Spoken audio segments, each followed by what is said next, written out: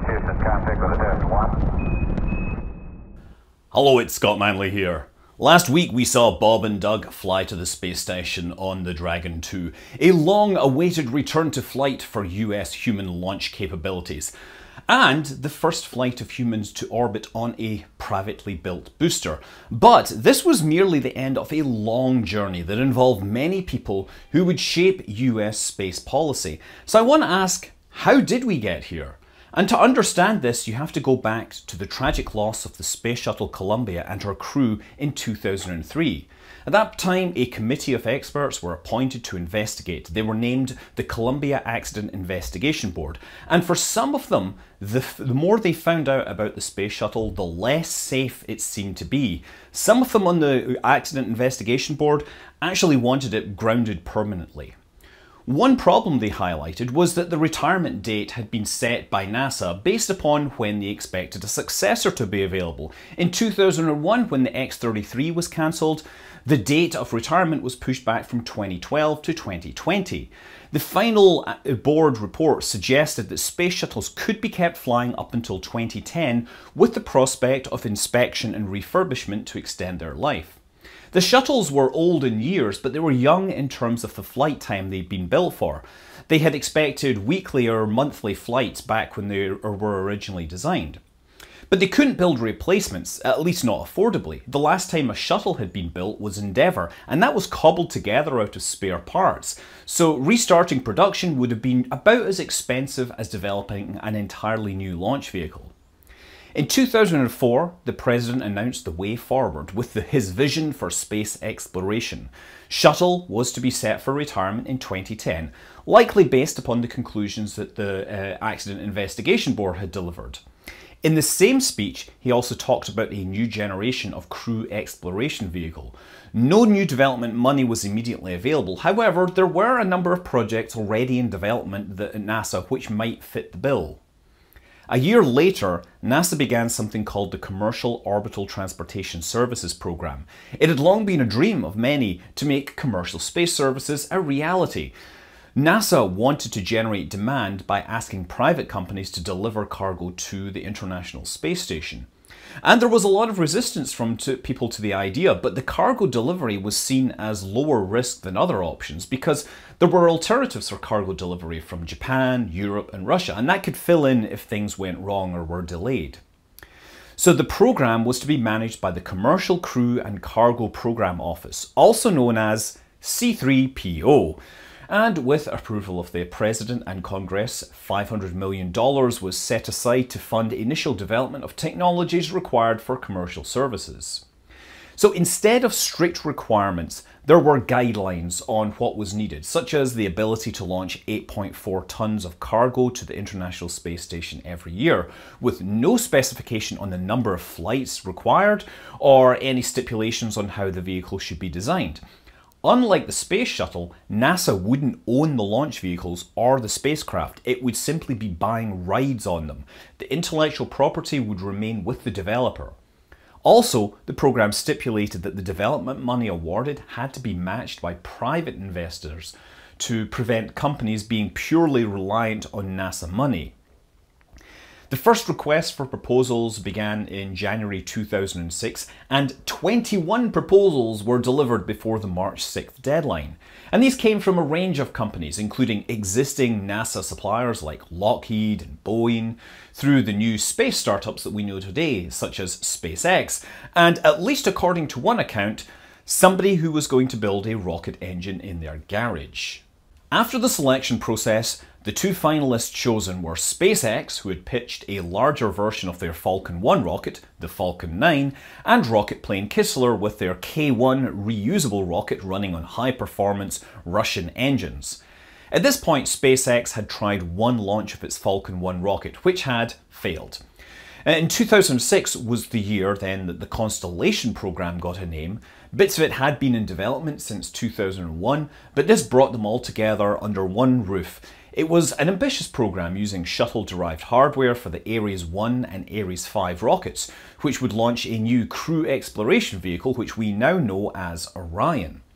The Crew Exploration Vehicle had been conceived in the 1990s, with official planning beginning in 2004 and the contract being awarded to Lockheed in 2006. And as you know, it's still not really ready. Anyway, the Constellation program was pitched as being the replacement for the Space Shuttle and the program that would take astronauts back to the moon. The Ares 1 would use a single solid 5-segment rocket booster derived from the Shuttle design, which only has 4 segments. It would have an upper stage that was powered by a J2X engine burning hydrogen and oxygen.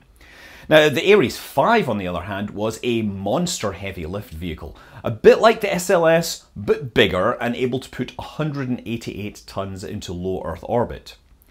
In 2007, the agreement with Kistler was then terminated because they had been unable to raise the private funds needed to match the NASA money. And another round of proposals were made.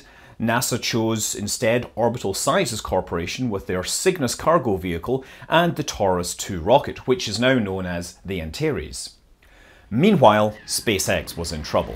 The Falcon 1 rocket launches were failing to reach orbit. The first 3 flights were all failures, and Elon Musk often mentions how SpaceX would have shut down if the 4th flight had not succeeded.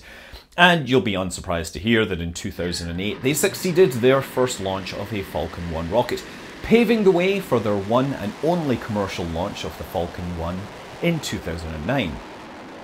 2009 would also see a new president, and one of the first space policy decisions he made was to create a committee to study the current state of affairs, officially known as the Review of United States Human Spaceflight Plans Committee, better known as the Augustine Commission after the chairman, Norman Augustine. He'd actually chaired a similar commission 20 years earlier, and so he had a lot of respect at doing this kind of thing.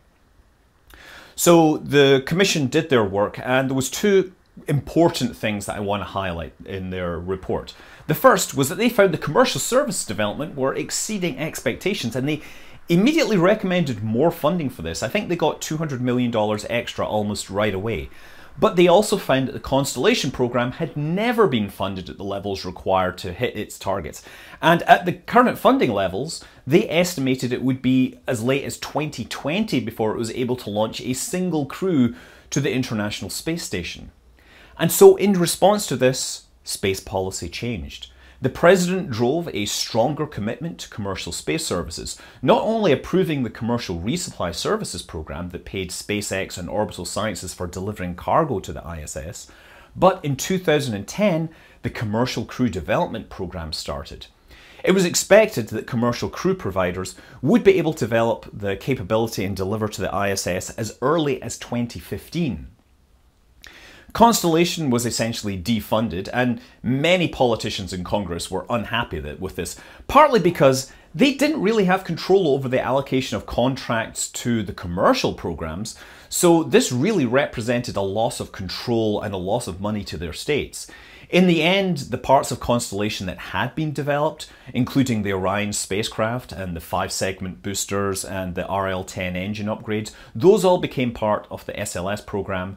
Meanwhile, huge parts of Constellation weren't useful. Much of it was still on the drawing board, and the singular launch that they made was the Ares 1X, which took a regular 4-segment shuttle booster. It added an extension to make it look like a 5-segment booster. They added a boilerplate upper stage, and even that single launch with half the equipment was almost as expensive as the entire commercial crew development program to that point.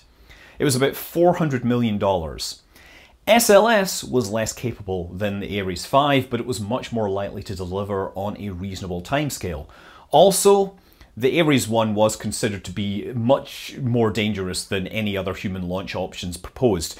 There's a great paper on how dangerous this would have been.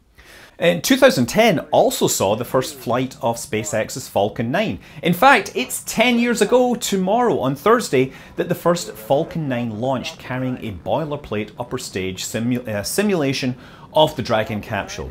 The 1.0 version of the Falcon 9 is quite different from what we know today. The 9 engines are arranged in a grid instead of an octaweb, the stages are shorter, and of course there's no landing legs or grid fins. SpaceX did, however, include parachutes to test recovery. They didn't get any success with that. And in all of this, the most important decision was the commitment to commercial crew. Commercial cargo hadn't even been demonstrated, so committing to privately funded crew launches requires a lot of faith in private industry being able to deliver something completely new in a timeline faster than the existing government development process. So 2011, well, that saw the last flight of the space shuttle. It had actually been extended by 1 year to allow completion of the International Space Station. 2011 also saw SpaceX's first award from NASA to develop a crew-capable version of their Dragon cargo capsule. In May of 2012, SpaceX became the first private company to successfully dock a spacecraft to the International Space Station in Dragon Demo Flight 2, and later that year they began their semi-regular commercial resupply services missions to the station. 2013 brought us the Falcon 9 1.1 with the extended tanks and the silhouette that we know today, and also the first attempts at using rocket engines to land the boosters. In the early years of the Commercial Crew program, there were also ongoing efforts to overturn those presidential funding requests. Every few months there'd be hearings with the NASA administrator going to Congress to ask for the program to be properly funded. This would, of course, delay development. The proposals they had expected, launches as early as 2015, but the continual underfunding made those untenable. And of course, such rosy timelines didn't factor into the extra development time needed to deal with problems with the parachutes, for example. 2014 also saw the actual contracts being awarded for commercial crew services, with 2 finalists. Boeing could expect to receive up to $4.2 billion, while SpaceX's contract could earn it $2.6 billion. Now, this isn't money that was paid out. This is the flights so far have all been funded through the development program. 2015 had the first actual test flight on the Commercial Crew program, with SpaceX demonstrating the Dragon 2 pad abort capability.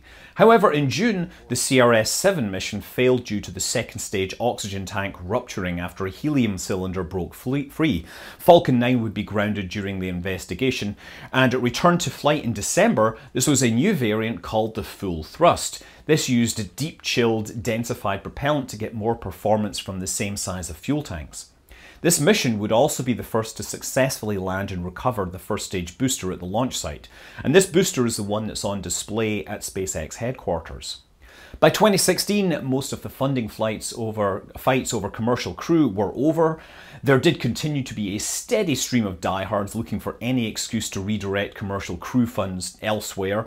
SpaceX continued developing its booster recovery. They landed several boosters over the year on land and on their drone ships. However, in September, SpaceX suffered another dramatic failure on the pad when they were loading propellants to test fire the engines. There would be no more flights for the year while it was being investigated.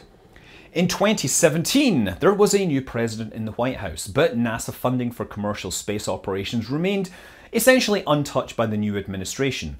Falcon 9 returned to flight, and in March it performed the first reflight of a booster.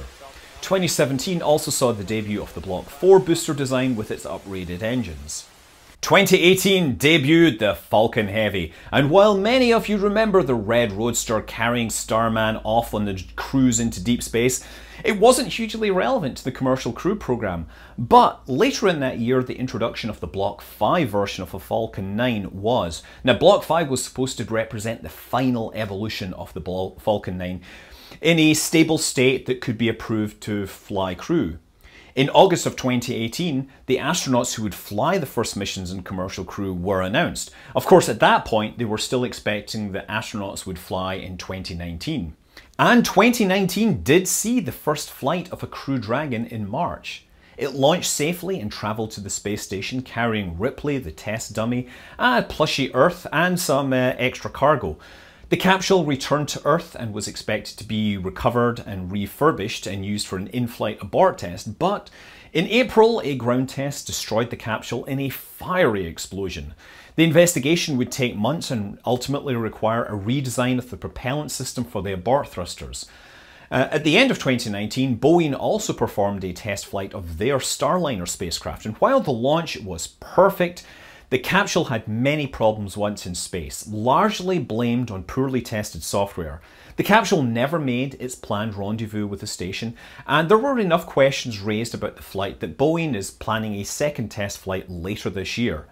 2019 also saw the launch of the Artemis program, which is expected to use a lot more commercial crew capabilities or commercial launch capabilities than the original backers of the SLS predicted in 2010. And so we get to 2020. It's been a long ride, but the year kicked off in spectacular style with the in-flight abort test of the Dragon 2 capsule on an old Falcon 9 booster, literally exploding the rocket booster in the name of science. And that paved the way for the first crewed launch of Dragon, bringing to an end the gap in spaceflight that resulted from decisions made almost 20 years ago. I'm Scott Manley. Fly safe.